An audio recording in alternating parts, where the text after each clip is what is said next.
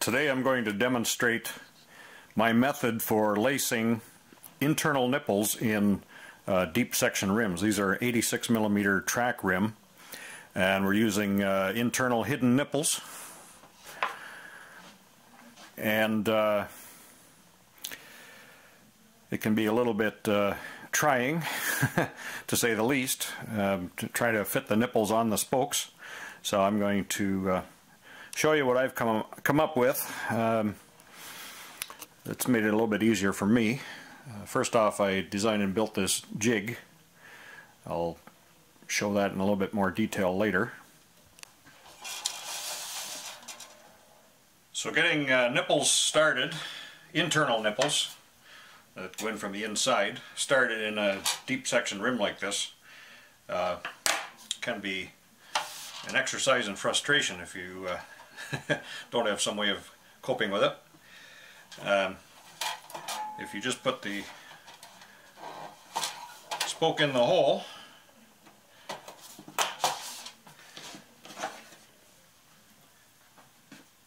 and go in with the wrench, you're basically fishing around blind. You know, you get it eventually, but okay. Well, see there, I got lucky. Alright, but it usually doesn't happen quite that quick. So the method that I've come up with is I've cut a piece off of a spoke, left the threaded end on it, and I'll show you how I use it as a guide. First we'll get the spoke laced into place carefully so that we don't mark up this expensive carbon rim, and then we'll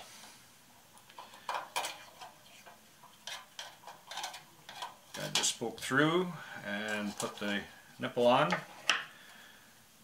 put the wrench on the nipple, guide it into place, and hold it firmly while you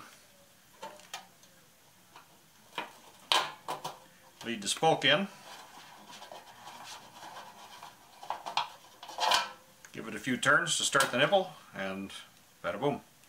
I've found that overall it's made the whole process quite a lot quicker than trying to fish around blind just getting the nipple started. Well, lacing rims with internal nipples I find is much easier done on the horizontal rather than the way I normally do it with standard nipples. Is I just hold the wheel and lace it like that, insert the nipples. But I was struggling with inserting the internal nipples, so I came up with this jig. And basically it's 4 supports. We've got felt pads here so that the rim doesn't get marked up. And I've got supports here. Essentially they're just short legs that you get at Home Depot.